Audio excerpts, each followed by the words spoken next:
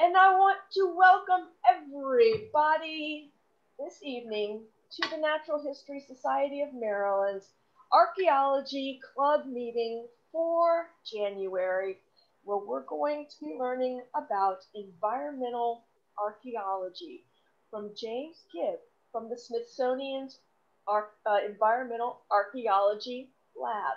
Jim, thank you so much for coming and sharing your knowledge and expertise with our community of the curious. We're so excited to learn from you this evening.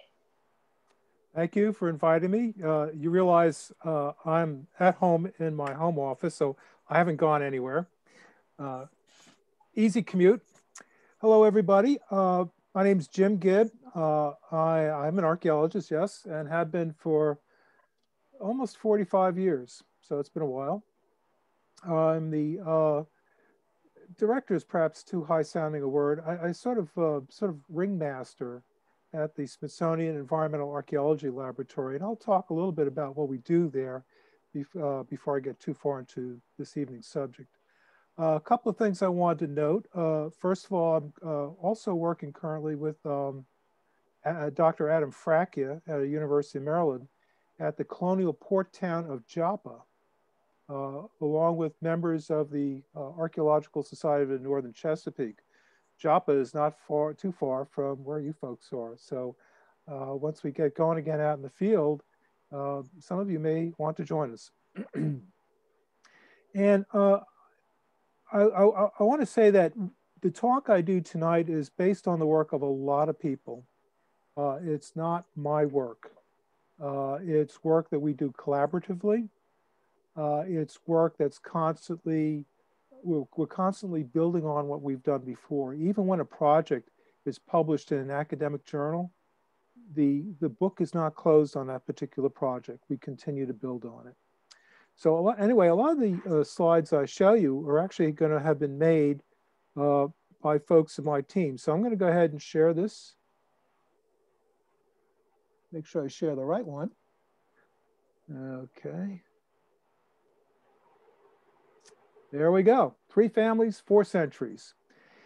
We have an interesting situation at the Smithsonian Environmental Research Center, which we call SERC. And we call the Smithsonian Environmental Archaeology Laboratory SEAL. So we're the SEAL team. One of the sites we're working on has actually been occupied during the settlement period from 1650s onward by really just 3 families. The Shaw family in the 17th century, the Sellman family in the 18th and 19th centuries, and then the Kirkpatrick Howard family from around 1913 until 2008 when Smithsonian acquired their property. So we're going to be looking at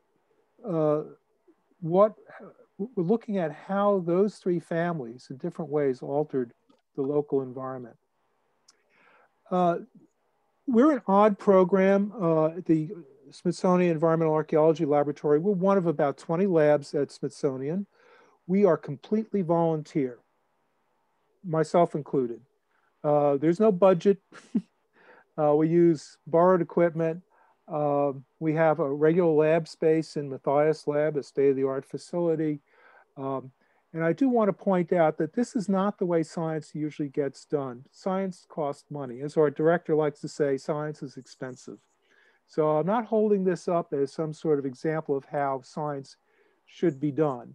We're doing it on the cheap. But we're an unusual program. We've been in operation for almost 9 years now.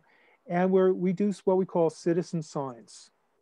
And to me, citizen science is more than just volunteering. The people on our team, a number of whom are participating this evening in this meeting, they're not there to help me. We are there to help one another. We take on a whole bunch of projects and we work together on them in small groups. And a lot of the groups work without my direct participation. You know, folks will ask questions, but they do the science. They define the questions, the methods, collect the data, do the analysis, and in many cases report the results at professional conferences. And in some cases, they've published in professional journals. So that's kind of what we're about. things I'd like to cover this evening are what can we learn about how people alter local ecosystems? And I'm going to hit on just three things. Landscape transformation, how do we document how people, in most cases intentionally, but in some cases unintentionally, alter the landscape around them, physically alter that landscape. Second, how can we identify and measure soil loss and redeposition? I can tell you that I've been doing a lot of work in Charles County in Southern Maryland these past 8, 9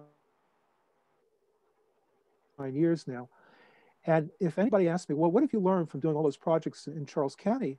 And I will tell them the incredible damage that we have caused to the soils of this state through poor land management practices, poor forestry, poor agriculture.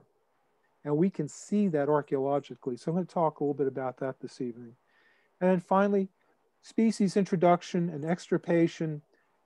When do certain species arrive in this region, mostly from Europe, but from Asia as well? And what happens to those species that are already here? And archaeologically, we can measure these things. The neat thing about studying environment from an archaeological perspective is that we are, as I like to say, we're the time lords. We control time in a sense. Most ecologists look at the here and now, and their studies go back maybe in some cases a few years, maybe even several decades. Archaeologists can go back thousands of years. So we can see ecosystems changing, and we can measure those changes and to a certain extent understand what factors are changing those systems. So I'm going to give you a few examples. Tonight we're going to start off with landscape transformations. This is an aerial view of a part of SERC today. We are some 2,650 mostly contiguous acres around the Road River. So it's a pretty large sandbox for archaeologists to play in. It is our laboratory. We have a very high-tech, sophisticated lab building, but the entire facility is our laboratory, and there are all kinds of experiments going on in terms of forest ecology, marine ecology, fish ecology, you name it, it gets done there. And let's see if I can get my pointer going here. There we go. One area I want you to look at here is, down here is one of our landing sites, Contees Wharf. And there's a small community down here, descendants of the Bergman family from around early 20th century. Well, our property line literally comes up to the walls of their buildings here. All of this that you see here, virtually all of this is the Smithsonian land.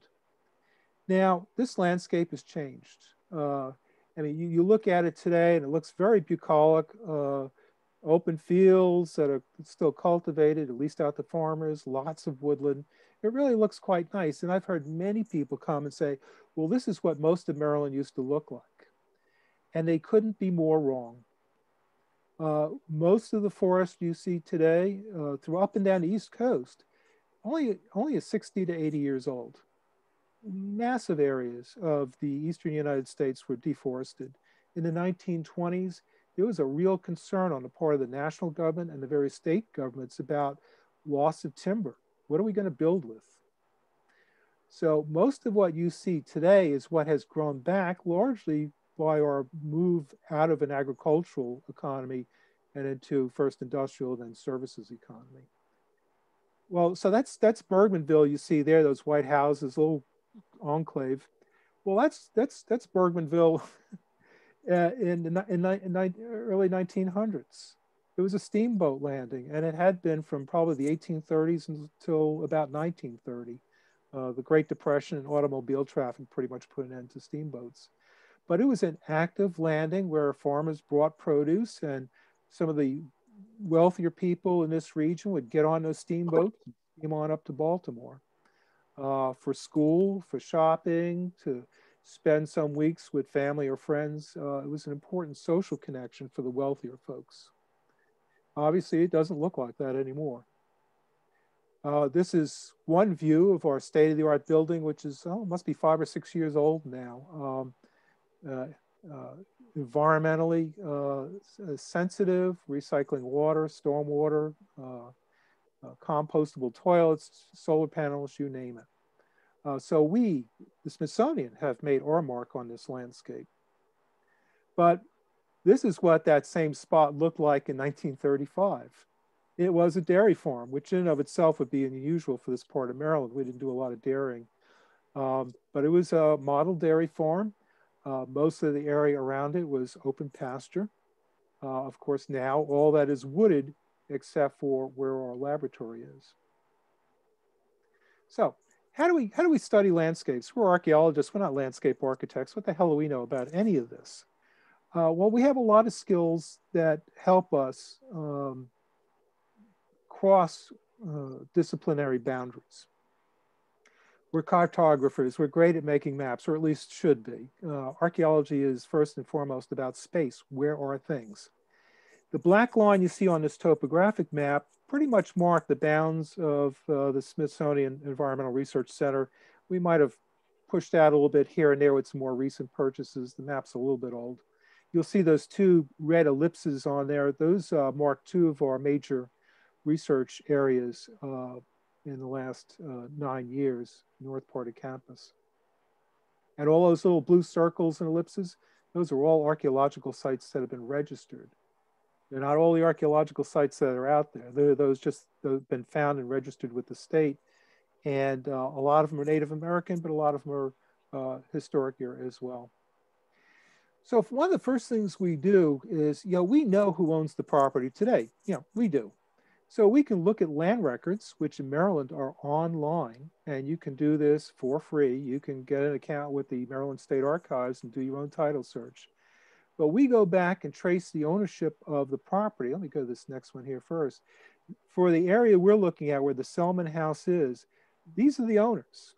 We can trace them back from where we are today, our purchase in 2008, and we could track it right back to Lord Baltimore in 1672 for one parcel, 1666 in the case of another one. And then a lot of those deeds will have surveyor's descriptions of the property. So we've managed to reconstruct them. Our site is right here in this red box, more or less. This is what's called Sellmans Connection, this large tract here. And these are adjoining tracts that date to the 17th and 18th centuries. We reconstructed all of these things on paper, and then we can put them on modern maps so we know which tract of land we're on and therefore who owned it and presumably who lived on it. So I don't know how many of you folks have used LiDAR. You can access this for free for Maryland.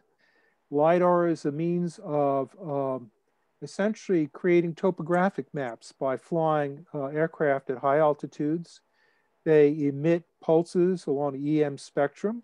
Those pulses hit the ground and bounce back at different levels. They hit the forest canopy and they can also go down to the ground. And the aircraft then records the response, the rebound. And it produces a photograph. It looks like a photograph, a black and white, great halftone photograph.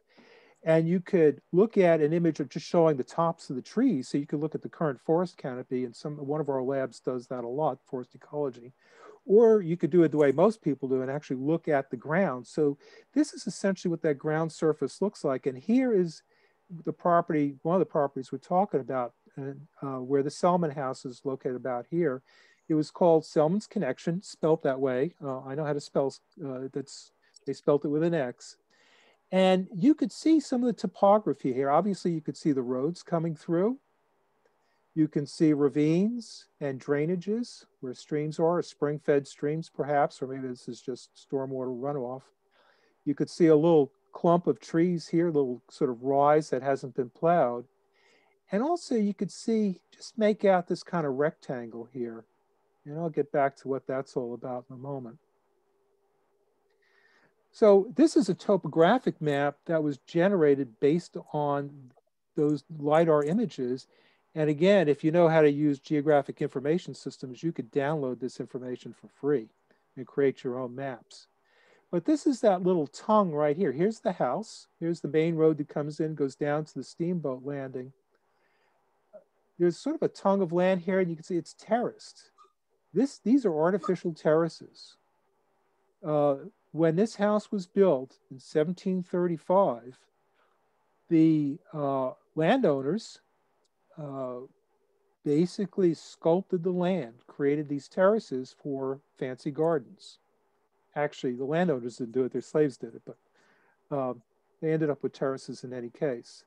And if you go out there today with a keen eye, you can actually see the remains of these terraces. They're not as pronounced as some.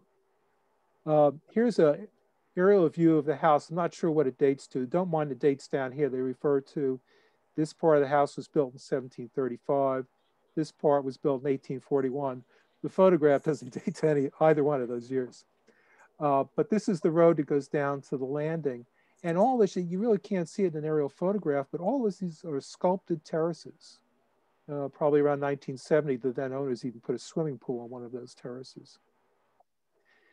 Just down the road, about a quarter of a mile, is another mansion site. This one up here, it's a ruin, but it was located right here. And this is a LiDAR image done in color, gives you a slightly different perspective. Look at what looks like a staircase. Each of these terraces, each of the risers on these terraces is about 4 or 5 feet. So there's a huge amount of soil that was moved. And there was terracing on this side and this side as well, I think. It's just that they're badly eroded and not as visible. But the result is they've taken a hilltop and turned it into a rectangle. Now, if that isn't landscape transformation, I don't know what is. Much more pronounced than over at the Sellman House. So that's an example of landscape modification. There are other examples, and we look at some of those, but we're just sort of skimming the top this evening. Another thing we do a lot of is measure soil loss. And not just the loss of that soil, but where does it go? Now, what does it mean to lose soil? It's got to go somewhere, right? So working around the Sellman House, one of the first things we did, and this is, you know, almost 9 years ago we started. This was, I think, July of 2012. And one of the first things we did was all these little dots here represent shovel test pits. Every 7 meters, we're on Smithsonian property, we use metric. Every 7 meters, we dug a shovel test pit. It's about 1.5 feet in diameter at most, goes down 1 foot, 2 feet. Screen the soil, describe the soils, collect the artifacts that we've screened, bag them up by unit. We then catalog that material, and then using a computer program, we do what's called trend surface analysis. We tell a computer, okay, we have so many nails in this hole, so many in this, no nails in that, maybe ceramics, in this case, grams of coal or coal ash. And the computer will generate what's essentially a topographic map. So here's the house here. Here's what the computer is telling us about the distribution of coal ash. It's actually sliding down the hill. Now, when these people threw out trash, presumably this was one of their target areas, presumably, maybe up here. But what's happened is that coal ash has drifted down the slopes along with the soil. This in and of itself tells us something about what's going on, and that there is a certain amount of what's called soil creep and stormwater erosion. Well, in a moment, we'll talk a little bit about our shovel test pits down here and an excavation unit we've got over here. We were interested in where all that soil went. You know, clearly some of it went down the slope and into the adjoining field, but not all of it. In front of the house, let me go back for a moment. In front of the house, you don't see it on this map, we found a structure. And after quite a bit of excavation, it's pretty clear to me that it was a summer kitchen. This is a kitchen, a separate building used for cooking, especially during the warmer months, because it's Southern Maryland, and cooking inside a brick house, you know, could get uncomfortable without air conditioning. So they had a summer kitchen here, and that summer kitchen was probably occupied by slaves too, because it was a heated building. You didn't have to build another house for them. So perhaps household slaves were there. But we did some extensive excavation there and found initially a fieldstone foundation and then also a brick addition to it. And you could see a drawing of part of that right here. The brick and the stone were about 2 inches below the sod. I mean, just sticking the shovel in the ground, you could, boom, you're hitting that foundation. And yet when we excavated around, we found that this foundation doesn't go into the ground more than 1 or 2 courses of brick. Now you can't build a structure on bricks like that or stone like that and expect it to stay there. You know, you need a sturdier foundation that's deeper into the soil and also comes up above the soil, so you get the wood above ground so it doesn't get termite eaten. So clearly, not only is this just a trace of a foundation, but a lot of the soil that was on top of it is gone. And I would estimate that we've lost about at least 1.5 feet of soil here at this location. So if you stood on that spot, let's say 200 years ago, you would have been 1.5 feet higher in elevation than you would be today. That's not unusual. We see that all over Maryland in the uplands. So what we did was we dug a series of, I'm pointing at the screen as if you could see that, a series of excavation units here and one down the hill.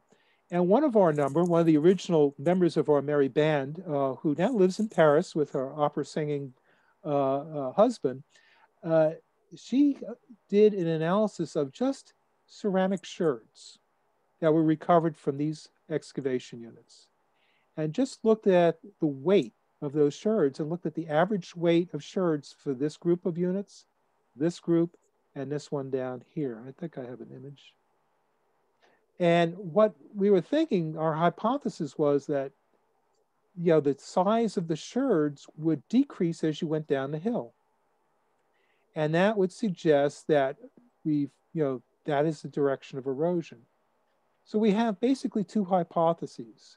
We have an automotive driveway here that dates to sometime in the early 20th century.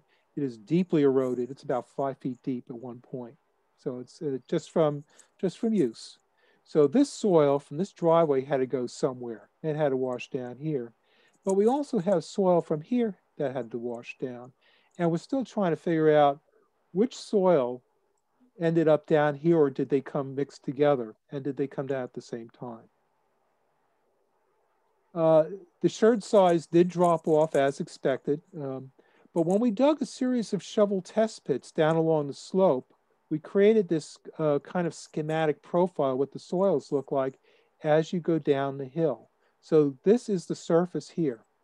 And this PP 19, 18, 17, 16, these are just shovel test pits. We dug a few meters apart. And we found the same soils in each shovel test pit. However, the elevation of those soils and their thickness varied. So the first 2, we got sort of a recent topsoil and topsoil below that. And then we get sort of a deeper deposit and a very deep deposit. This red deposit here, that's the original surface. That was actually plowed at one time. That is the original plowed field. And it is as much as 4 feet below grade today. That is 4 feet of sediment have formed on top of that surface. We don't know when that soil was plowed. The only artifacts we got out of it from our one excavation unit down there were Indian pottery sherds. So it doesn't help us very much. Yeah, we figured it was plowed sometime after the late woodland period some 1,000 years ago, but how much more recently, we haven't figured out yet. What we've done, this is Sarah Grady here in the unit. What we did after excavating this unit down the hill, and you can't see, it all looks the same here, but there are actually all sorts of lenses of soil that go all the way down, just about 4 feet. We ended up coming back a couple of years later, re-excavating that hole. And then what Sarah has done here is she's taken soil samples out of the sidewall every 5 centimeters all the way down, and then analyze the grain size of those soils. And I won't try to explain this graph in too much detail. Suffice it to say that the lighter blue lines represent the deeper deposits, which are on top and tend to be finer grained. And the darker lines represent the upper soils, which are coarser grained. And that just suggests that the initial finer grained soils up the hill washed down first, and the erosion continued to cut into the coarser grained subsoil. So basically, they flipped over the soil column. One thing I can't, yes. Jim, quick question. Bill Curtis wanted to know that red layer, the earliest layer that was plowed. How did you know? What did you see that led you to understand that was plowed? It is just a classic plowed soil. It's dark and organic. It had a very abrupt transition to the underlying soil, which is clearly what we call a B horizon. It's undisturbed. In fact, not only did we think this, but we had a rather prominent geologist from the University of Maryland bring a class of students out to look at other things, and we happened to have this unit open. And he climbed down there and said, yep, that's a plow zone. So there are a number of criteria we use, but it's very distinct from the soils above it. And of course, it's continuous down the hill. Okay? Thank you. One thing we were just on the verge of making a major leap forward. Two of our team, George Reisling and Chloe Meyer, have come up with a fairly safe way of extracting pollen grains from the soils. Typically, I mean, it's been going on for many years, but palynologists usually use some very strong acids, which are quite dangerous. Well, they came up with a way of using some fairly weak acids. And so we just, a few weeks ago, finally purchased a digital microscope. Tim Boders, one of our team, has figured out how to mount my brand new digital camera on top of it. And so this is among the first photographs we've taken of the pollen. Our next step is to spend about $20 to get a micrometer that goes into the lens and goes onto the stage of the microscope so we can actually measure the pollen grains and also establish kind of a grid across this thing. So what we'll do is we'll take a series of photographs, stick that from each of those, I think there are 20 or 25 layers, samples that Sarah took, and we can send out those PowerPoint files to individuals who can go through and using a guide, identify the pollen grains, the species, or to some taxonomic level, and count them. And then what we can do is look at the distribution of different species of pollen as they go down through the soil column. Now, around the Sellman house, I mentioned earlier that the third family to live there was the Kirkpatrick Howitt family. They were arborists. They collected trees. We have a redwood tree in front of the Sellman house, as well as numerous varieties of magnolia and other trees. Those trees produce pollen. Presumably, in these samples, we're going to see when the pollen from those trees shows up. And that will be our marker for some time in the early 20th or early mid-20th century. And anything below that will be earlier. And so we'll be able to look at the changing vegetation regime over X number of years. We don't know how many yet. And we'll be using this technique on other sites as well. So stay tuned. Okay. I then want to talk about, how do we look at changes to the floral and I have floral and plant communities. How about that? I meant to say the faunal and plant communities. We're looking at animals and plants. Typo. And that's actually one of the things I specialize in. I deal with bones, animal bones. We've got the Sellmans Connection here, and this was occupied by the Sellman family. Bought it in 1727, I think. The house was built in 1735. There's some evidence to suggest that there was a temporary building here before 1735. And then the house was expanded in 1841. And the summer kitchen's located over here. Well, several hundred feet out behind the Sellman house, out in the middle of a cornfield, we have Shaws Folly, which is a 17th century site. We know the Shaw family was here in the 1650s, 1660s. The archaeological data suggests a little bit earlier. They patented the land first in 1666. It looks like they might have been living there about 10 years earlier. And it was found by just, the farmer plowed the fields and artifacts showed up. And so we came along and found those artifacts on the surface. We flagged them and then using this total station, map those artifacts in. And that way we could see where they clustered, create a map, see where the artifacts cluster. After we did that, we came through, and this is a Sarah Grady product. We went in and used metal detectors across the area where we thought the site was. And every time we had a hit, we flagged it. We didn't dig it up. We assume if we hit a lot of these metal magnetic objects, chances are they would be nails. And if you got nails, you got a building, right? So that's what all those blue dots are. They are metal hits. And then we used our surface trend analysis, the same as we did with the coal ash around Sellman House, to see where the concentration is. And clearly this is where they're concentrated, right here. And this is where most of our excavation units were excavated. Laid on this also, however, is a magnetometry map. Here's the back of Dr. Laura Cripps, a friend of mine who's a professor and a dean or something at Howard Community College. She came out with a magnetometer, which is a device that measures the change in magnetic fields in the air around us, the ambient magnetism as well as that at the ground. And so it's a technique that helps us identify, almost take a picture of what's below ground. And that's what this gray halftone image is here. It's not a photograph, it's a computer simulation. But look at this thing here and this here, corresponding very nicely with our nail distributions. Clearly there's some sort of archaeological feature there. And over here that I've drawn a red rectangle around, look at this. There's some sort of rectangle that's showing up. So it looks like this may be the house. And this is the midden or trash deposit left by the family. So we went in and did some excavation. This is a plowed field. So we just shoveled off the plow zone going down maybe 1/2 foot. And this is all trash midden. This is midden that has survived plowing. Normally in this kind of setting, the farmers plowing every year would have just destroyed most of this deposit. We might find deeper, holes that people dug, cellar holes, for instance, filled with trash. But the surface middens where they're throwing their trash initially would have been just mixed up with the plowed soil. The thing is, this property was a pasture throughout the 20th century. The Kirkpatrick Howitts raised prize beef. So there's very little mechanical plowing, motorized plowing.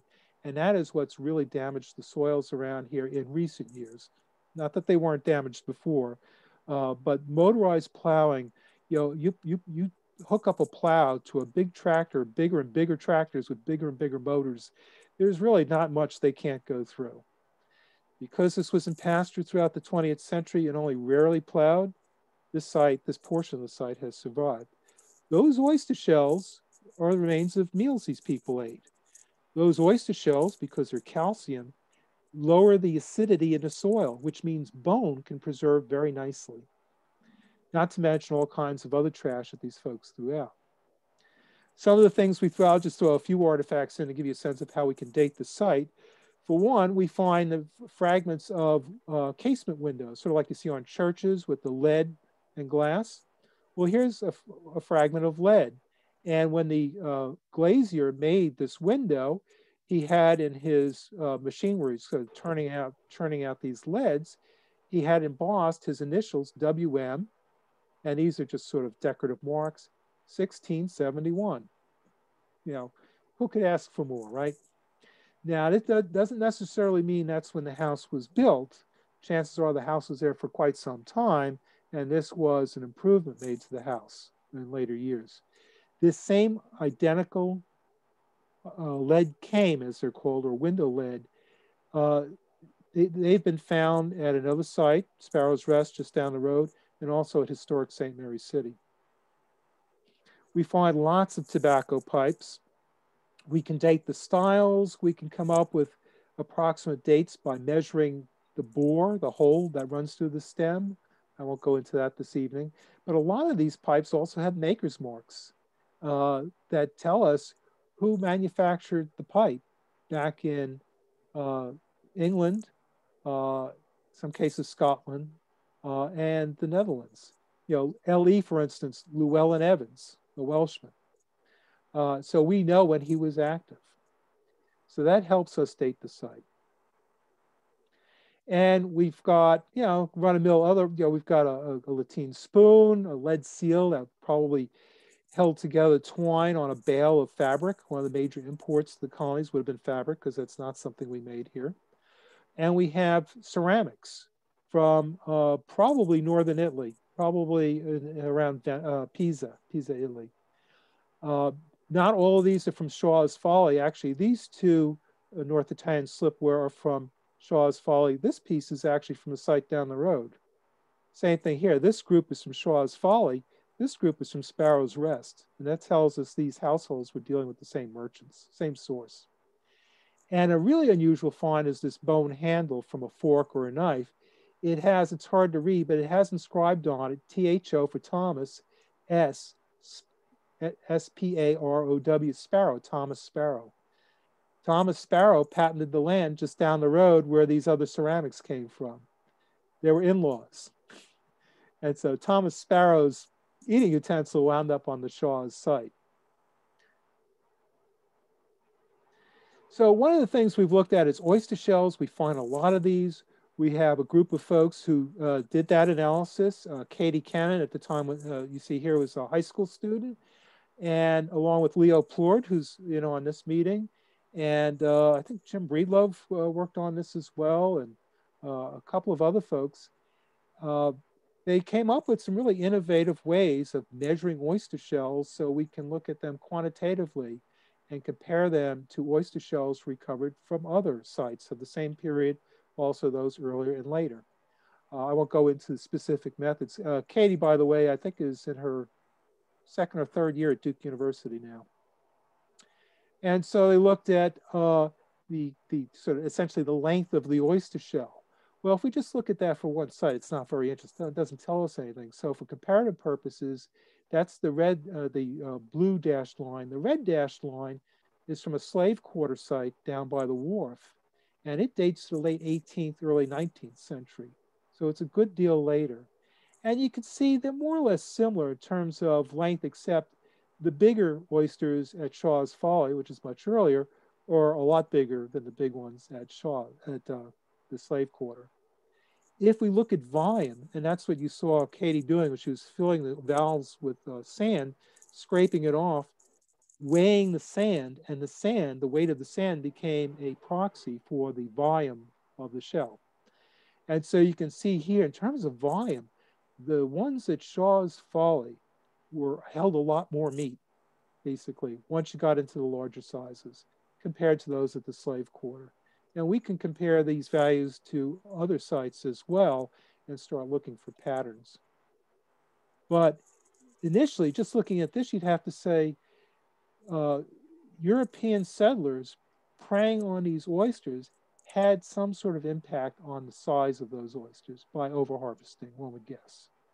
The oysters just weren't allowed to get larger. There's some debate as to how much you can tell about what kind of bottom, how deep the water is, and whether the bottom was muddy or sandy or what, or just oyster reef from the shape of the oysters. But clearly, in looking at the height of or essentially the length of the shell versus its width, there are differences between these two sites. And so we can tell that the Shaws Folly oysters are different from those at Contees Wharf. At this point, we just don't know why they're different, if they actually came from different kinds of beds. Okay, so hey, I did Jim, yes. Question. Nancy was interested when you were talking about the midden that you found and how it differed because it was a cattle and not plowed field all the time. What did you mean when you mentioned that the agricultural activity destroyed the soil? Is it fertility or other aspects? As early as the probably 1820s, observers were saying, look, we're destroying the soil. We're causing what they call soil exhaustion, which it looks like is a combination of loss of fertility and actual loss of soil. Patrick Henry, the noted Virginia statesman, Revolutionary War, no one's been able to track this down, but he is alleged to have said, he is the most patriotic who stops up the most gullies.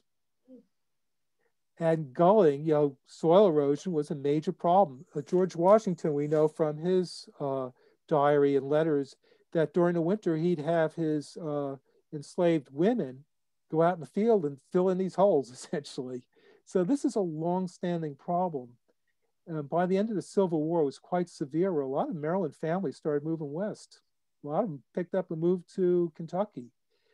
By 1890s, believe it or not, the state formed a Bureau of Immigration, where we were actually going out and looking for immigrants, mostly from Eastern Europe and eventually from the Western United States, to come to Maryland to reoccupy those exhausted lands. And you could read, they'd say, well, there are railroads, there's steamboats, there's a great market, there's Baltimore, it's great. Well, the soil's not so good. It needs to be fertilized. And there's a big effort to manufacture fertilizer and whatnot. At any rate, soil exhaustion has been a problem throughout most of our history. In another talk, I talk about how it predates the Revolutionary War. So by the time the soil's already in rough condition, and in the 1920s, we start getting more and more motorized agricultural equipment in, and that really tears up the soil. The heyday of artifact collecting was probably the 1930s to the 1950s, when those big tractors was just coming through and digging deep, and artifact collectors were out there finding all kinds of stuff that we just don't see anymore. And it's because that's when a lot of those sites were destroyed. Anyway, I brought you back to this map again because we're going to be looking a little bit at Sparrows Rest, which was occupied by the Sparrow family probably again from the 1650s into the early 18th century as a comparator for Shaws Folly. From these sites, we get lots of bone. This in the upper left is a right mandible from a pig. We have some beef bones here. This is a left mandible from a cow, and that's one of our North Italian slipware sherds there. Lots of oyster shells, some bone. We get fish bone of various sorts. A lot of it looks like it's rockfish, white perch, and in some of the inland sites we find catfish. This is actually a big project that we've started. We've got several people working on it. Mike Trish, who started with us just before entering undergraduate school at Johns Hopkins. He's now a first-year doctoral candidate at Yale University. Sophia Futrell, who's in on this meeting, is I think 16 now, a high school student. She's quite a whiz at identifying bones from fragments. This is really great shape, this pig mandible. Most of our stuff is pretty fragmentary. So Sophia and her mom, Luce, they're becoming quite expert at this, as Mike Trish has become quite expert. So we've been going through various sorts of collections, identifying the bones, so we can do a larger work, probably a book on colonial dietary patterns. So this is a graph originally put together by one of our early citizen scientists, Kylie Gilbert. And this is the species from Shaws Folly and also from the site down the road, Sparrows Rest. And the red, or Shaws Folly, the blue, or Sparrows Rest. And you can see there's a sort of, they're similar. And you can see that the focus is on pig and cow, a little bit of sheep, not much. And what's interesting is that here's deer, rockfish, rabbit. These folks aren't doing a lot of hunting and fishing. They're focused on livestock husbandry. They're trying to reproduce the diet they had back in the old world, or at least hoped they would have back in the old world. And, they're Englishmen for the most part. They want beef. They want a little bit of pork, maybe some mutton. They want white bread. They want beer. They want mushy peas. That's what they're about. We have references in the observations from the 1650s, 1660s of people saying basically, venison again? Ugh. These are people who probably never put a morsel of deer in their mouth for their entire lives back in the old world, because deer were the province of the aristocracy and deer parks owned by the aristocrats. They come here and deer are all over the place, and they rapidly get tired of them. And so what they're really trying to do is do what they couldn't do back home, which is to establish a classic English diet. Not necessarily a healthy one. So, but the thing is, even looking at this graph, you'll notice something. Sparrows rest. There seems to be a preference for beef, and this is based on number of identified bone fragments. They seem to prefer beef to pork, as opposed to Shaws Folly, where they seem to prefer pig to beef. And what that suggests is two different livestock husbandry practices. Now, whether it's based on food preferences or, capital, do they have enough money to raise, we don't know. But they're clearly practicing two different strategies. And those two strategies on farms that basically abut one another are going to have different effects on the local environment, because beef cattle affect the landform and vegetation in one way, and pigs do so in another way. Now, we don't have our arms around exactly what those differences are at this point, but clearly there are differences. So, pig, cow, pig, these just seeing that difference is important. And what I'm doing with Mike and Sophia and Luce is we're looking at collections from other sites, not only on campus, but across Southern Maryland, from different periods and different environmental settings, to see if we get some handle on different strategies of meat provisioning. And we're also looking at plants. I guess I'm not going to talk about plants tonight. So I'm just going to kind of wrap this up. It's been a bit now. So we've looked at landscape transformation. In this case, very obvious physical alteration of the land, very intentional, with the creation of terraces. And those terraces would have been planted with all sorts of exotic plants in geometric patterns. It would have been, think the gardens at Versailles. And the object here is these are elite families. And they often have guests visiting them for weeks at a time. Turn on PBS and watch a Jane Austen film, and you get a sense of what's going on amongst the elite. And when they visit one another, not only are they do the host show a great deal of hospitality with wine and drink, with drink and food and all that, but they also show off their fancy, their furnishings, their landscaping, and those things demonstrate a knowledge of geometry, botany, and most of all, fashion. So the object of these terrace gardens, to a large extent, is to impress one another. And impressing one another is important because you may want to borrow money from a fellow elite, or you got to marry off your kids, right? Who do you want to marry them to? Do you want to have your daughter marry somebody like me? Or do you want her to marry some guy who's the son of a very, scion of a wealthy family and, can be, live well? And also, through this network of elites, you also get choice positions in government, like collector of taxes. If you're the collector of taxes, you don't actually go out and collect anybody's money. You have people who do that, and you skim off the cream. So you make a fair amount of money without having to work for it. So impressing other people in your class, an elite class, is really important. And that's what these terrace gardens are about. Soil loss and redeposition, we saw that at the Sellman House with the summer kitchen. Most of that site has washed downhill along with what is now an automobile driveway. And we've been able to measure that. What we've not been able to do yet is date when those different deposits, when did they happen? And we are in the process of looking at changing vegetation regimes through the pollen that we've recovered from those soils. And finally, we could see what's going on with animal husbandry and just food getting in general. There's a lot of reliance on oyster harvesting. Several of my guys, we just finished digging a plantation site near Bowie, Maryland. Nowhere near oyster beds, very few oysters around. Clearly a different food getting strategy than those people who live along the coast or along these major rivers like the Sellmans. But we also see with the inland sites, we're seeing deer showing up.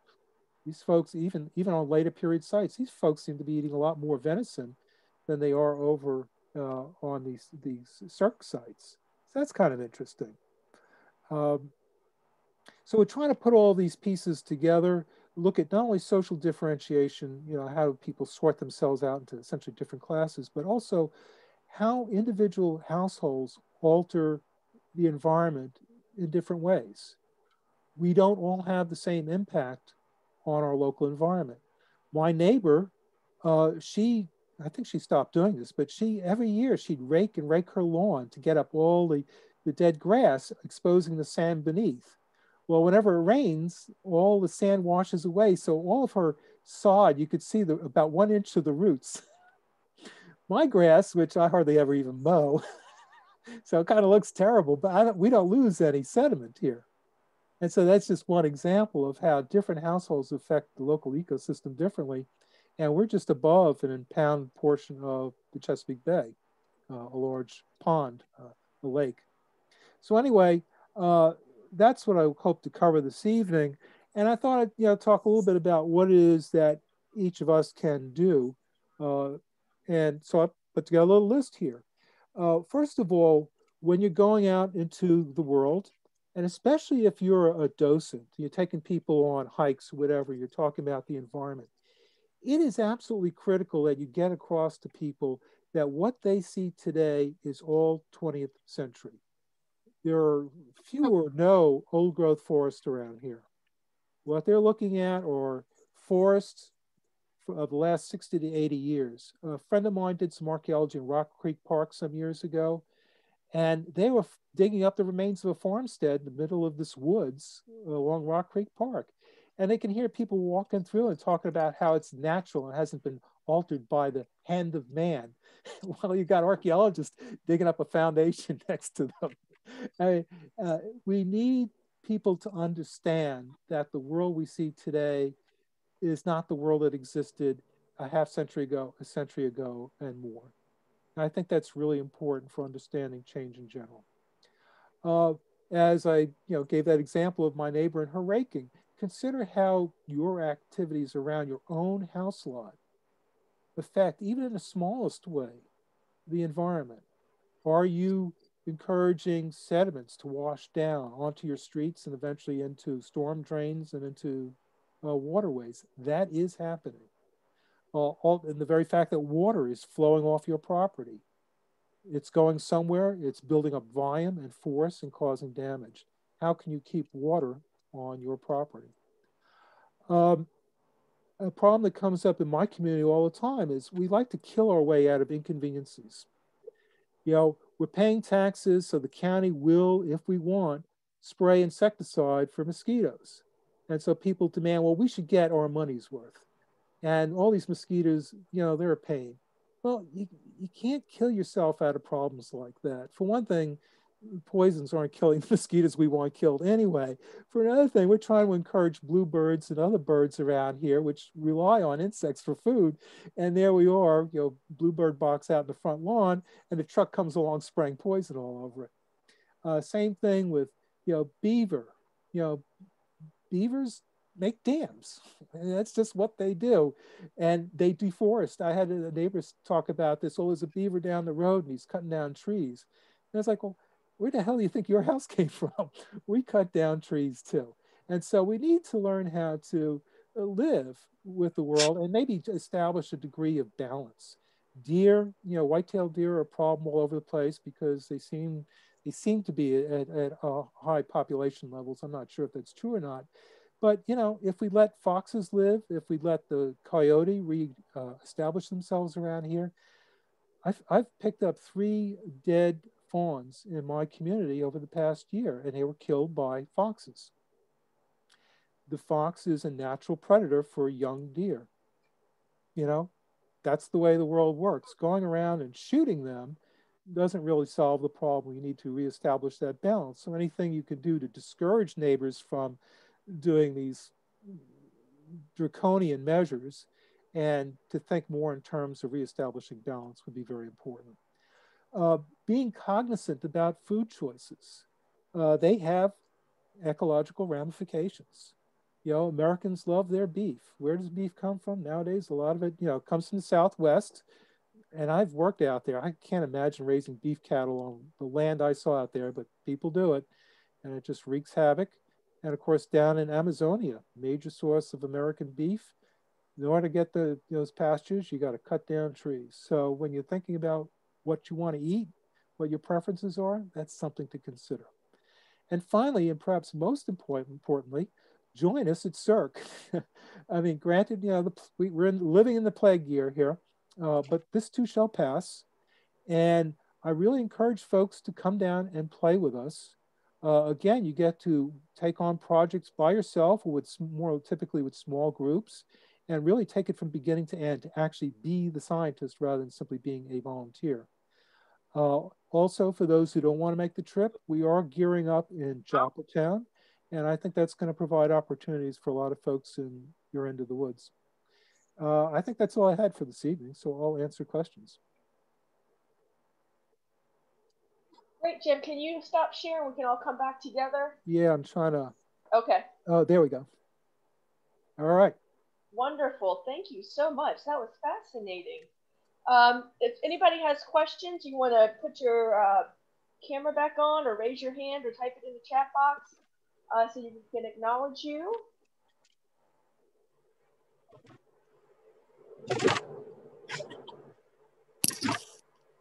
Ilka. If anybody has a chance to check out the LIDAR maps for Maryland, they're really fascinating. One of the things I've been doing during COVID is I found a house that's down the street from me. And I believe it was the home of Richard Padian, who they named Padonia Road after. Now, he later went on to live in Taylor Hall, which some people know in Cockeysville is a very historic home. But this little hilltop house is not documented except on old maps. And Jim, I wanted to ask you, when you're doing land records searches, I came across an old deed to the property, and it talked about, this is as far back as I could go, and it was like the late 1800s. And they're talking about, the property goes from the white oak over to the black oak and the boundary stone that's there to, you know, so many degrees this way. Have you ever found boundary stones? Do they still exist in Maryland? They do. And in fact, the Maryland Historical Trust keeps an inventory of them. We have a lot of them particularly in the area around the bridge, the Chesapeake Bay Bridge, and over in Gambril's area. They do exist. If you find them, it's good to get an exact location, description, photograph, and let them know at the Maryland Historical Trust so they can keep track of them and help preserve them. I was out at, what's that place called? Out by, we were looking at African-American community, a one-room schoolhouse, Dana Link and I, and that was the kind of description we had. I mean, it had meets and bounds, you know, degrees and distances, but it used stones. And Dana found the basic stone. So with a high degree of confidence, we've reconstructed the boundary of that property. It's Boyd's, what is it, Boyd's Turn? It's just called Boyd's. It's up near Germantown. And it's an interesting community. It's sort of a black side and a white side, and all kinds of institutional buildings and residences that survive. But yeah, occasionally we find the stones.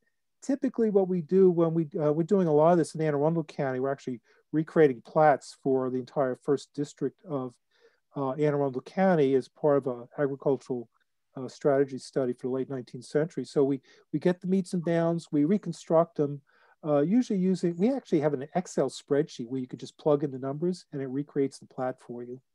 We then take that and put it into geographic information system. And then that way we could see topography for each of those farms, hydrology. We have the agricultural census data from 1850 through 1880 that we can then attach to that polygon of the farm. And so we got a lot of data coming together.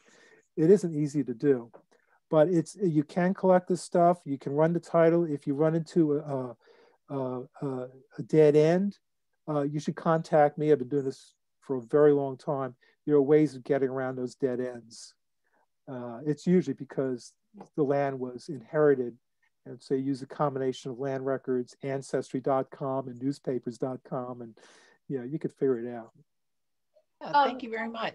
Yes, Jim, what's a good website for folks to check out what's going on with SERC and the SEAL team, and when digs will be back and scheduled?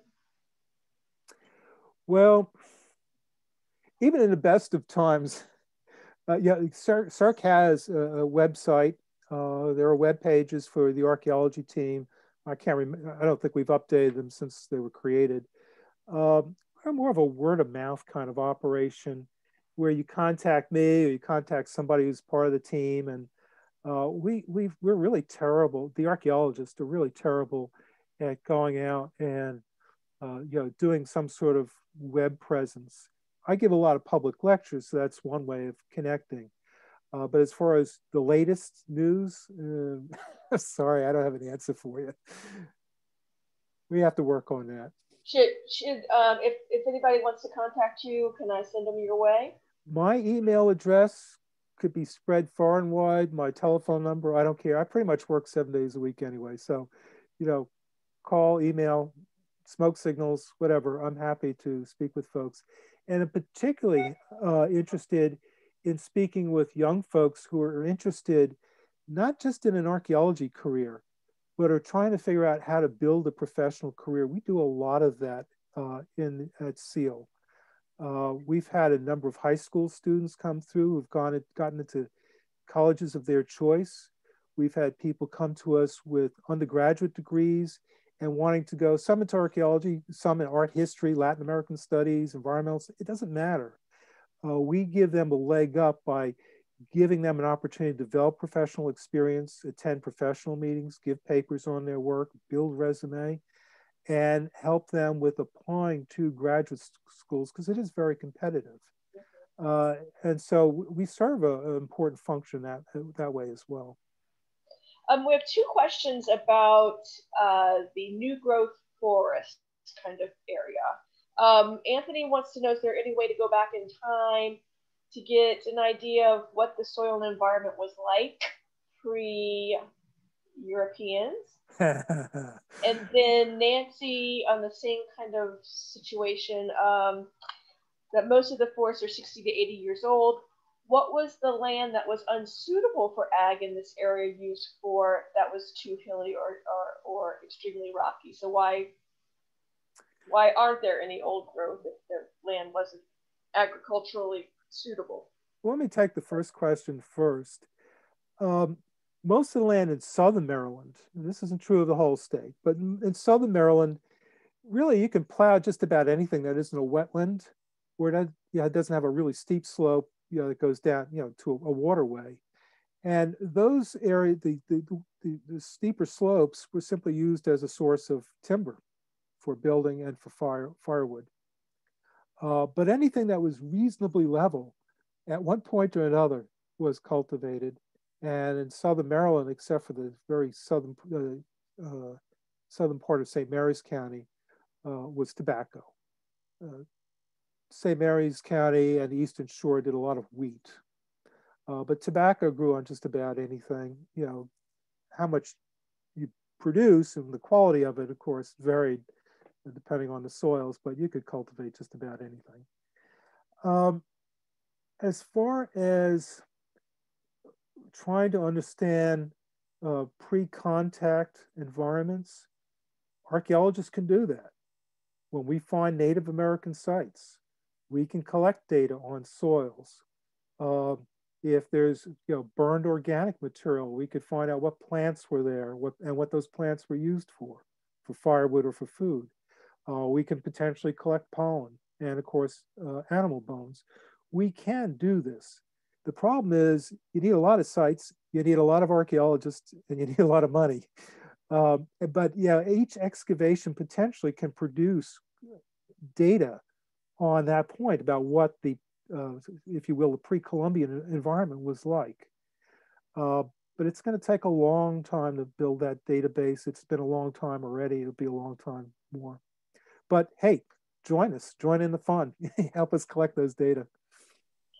Doug is interested in more information on the soil deposition in stream valleys and ongoing erosion. Do you see that as a worthy effort to try to prevent ongoing stream erosion?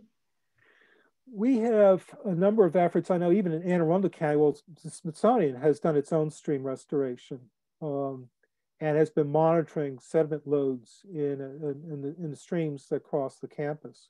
I think it's one of the reasons why we own so much land, so we can kind of control that laboratory space so we can see what's going on. In Anne Arundel County, there are groups that have been sponsoring stream restorations, and the State Highway Administration does this as well, basically trying to restore grades to the point where the stream can actually overflow its banks the way it's supposed to do naturally, restoring soils and also reducing the force of flow, reducing the downcutting. In my line of work, I'm out all the time, plague or no plague. I've never been busier this past year. I'm out in the woods all the time around streams, and it's amazing how deeply incised many streams are. And that's because of stormwater runoff from hard surfaces. And so stream restoration is all about basically filling in those holes, grading the banks so the stream can flow more normally at a more gradual slope, and when necessary, overflow its banks. Steve wants to know about enslaved people. Any property records on ages, sexes, and numbers on the two properties?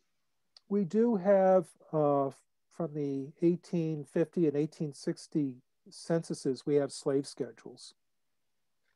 And so we know who owned how many slaves. Actually, we know that going back to, I think going back to 1790. But beginning in 1850, we actually have details about specific ages and even sex and name, that sort of thing. The problem we're having is that just because a person owns a number of slaves, it doesn't mean those slaves resided on that particular property. That person could own more than one farm. They could lease out slaves to other plantation owners. They could lease out slaves to tradesmen, blacksmiths and whatnot, carpenters. So we can get an idea of who's owning whom, but how they're distributed across the landscape is much more of a challenging question. We are beginning to link the folks that show up in those censuses with descendants today. I know around SERC, most of the Smithsonian land was plantation of one sort or another at one time, and the people who were enslaved and then later tenanted those farms, their families still live in the area. Those names haven't changed very much, and they're all interrelated. So we do get that kind of connection. There are some folks in Annapolis. Janice Hayes Williams, for instance, has been a major force in doing that kind of research. And some of our folks, I think if Joanne DeVincent's still on this meeting, I think she's worked on that material at the State Archives. Great. Any other questions? You can open up your mic. Let me know. Raise your hand. Put it in the chat box. Turn your screen on so we could see your smiling face. Absolutely. No other questions, huh? It looks like you covered everything with Jim. Wow. Wow. What a force of nature I must be, huh? I haven't begun to cover everything. There's an enormous amount to do. There's an enormous amount to learn. All I can say is it's a lot of fun doing this. I can say that as an archaeologist myself, if I had to just do this myself, I wouldn't get nearly as much done. By collaborating with all these folks who now basically own the research, it's theirs, they do it. I get to be involved in so many different research topics. We're looking at shell button making in the 20th century on the Eastern Shore. We're looking at town formation. We're looking at all kinds of different things. And it's possible because people come together, work together to create a nice collegial environment. And it's a lot of fun. This plague is really killing us. I mean, we can have 2 or 3 folks in the lab at a time at this point. Is it easy to find information on LIDAR and the Maryland land grant sites? Or LIDAR is easy. Takes a little bit of practice to use it, but it's absolutely free. Folks can contact me. I can give them the URL for the LIDAR and for the Maryland State Archives. Maryland State Archives will ask you to subscribe. There's no money changing hands. It's just you subscribe, you get a username and password, and you have access. That also takes a little bit of practice, but again, I'm more than happy to help folks. It's an incredible tool that simply isn't available most other places in the country. I used to have to go to a courthouse, wherever I had a project. If I had a project near Hagerstown, I'd have to go up to Hagerstown, go to the courthouse and spend a day or more flipping through these huge ledgers to track land, and sometimes having the book fall on me or having these people title searches constantly chattering in my ear, drive me up the wall. Now I could do it from the comfort of my own home.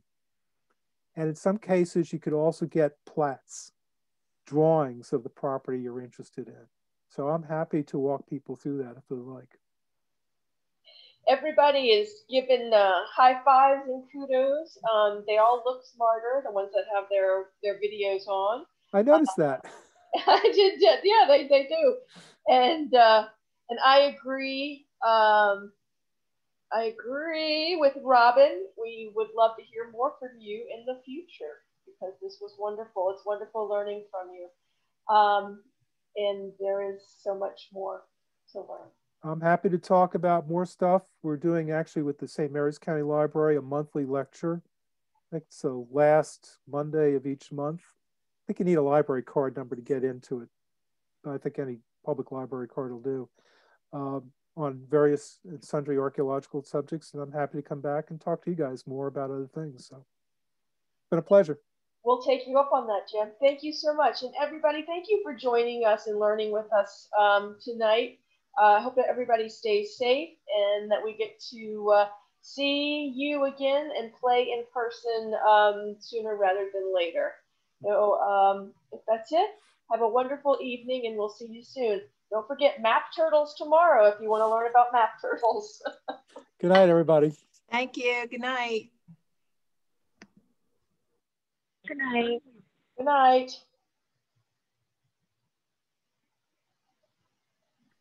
Good night. Thank you, everyone. Good night. Thank you.